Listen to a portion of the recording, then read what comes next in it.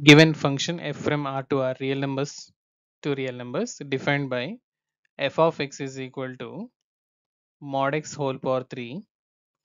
We need to show that f double dash of x, that is second order derivative of the function f, exists for every real number, and we need to find it.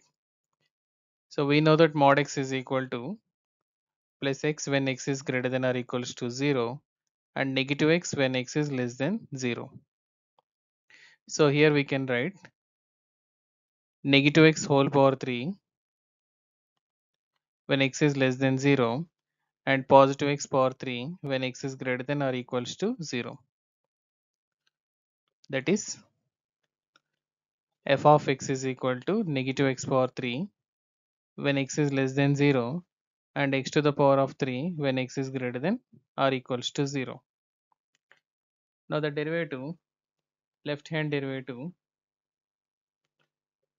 limit extends to 0.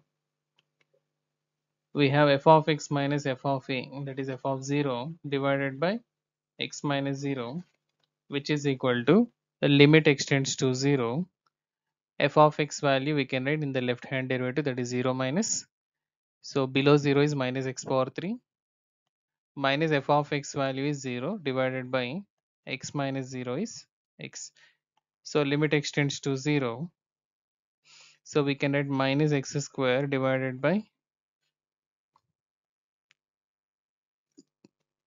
minus x square will get, which is equal to 0.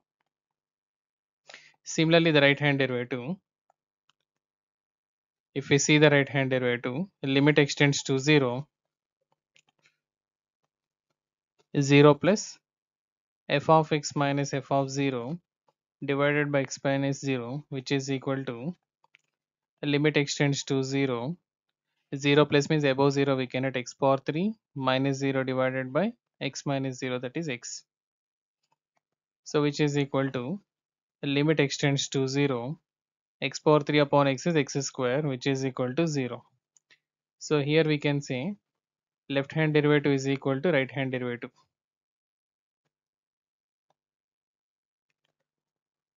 Left hand derivative is equal to right hand derivative at x is equal to 0 for the function f. So we can say f dash of x exists. So f dash of x can be taken as, so derivative of the function f dash of x is equal to differentiation of x power 3 is 3x square. So it is minus when x is less than 0 and when x is greater than 0 3x square when x is greater than or equals to 0. Now again, to find the left hand derivative and right hand derivative for the double differentiation, we need to check whether the derivative exists or not. Left hand derivative, limit extends to 0. Again the concept f of x minus f of 0 divided by x minus 0, which is equal to limit extends to 0.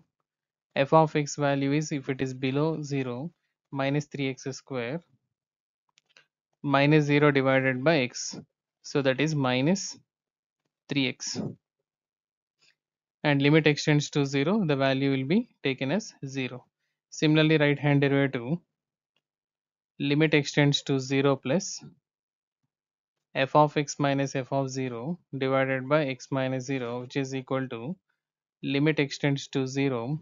F of x, if it is above 0, we can consider 3x square minus 0 divided by x minus 0. We will be getting 3x limit, which is equal to 0. So here also left hand derivative is equal to right hand derivative. So we can define f double dash of x, which is equal to differentiation of 3 minus 3x square is minus 6x when x is less than 0 and differentiation of 3x square is 6x when x is greater than or equals to 0. So the double differentiation exists and the value is minus 6x when x is less than 0 and 6x when x is greater than or equals to 0. This is the answer.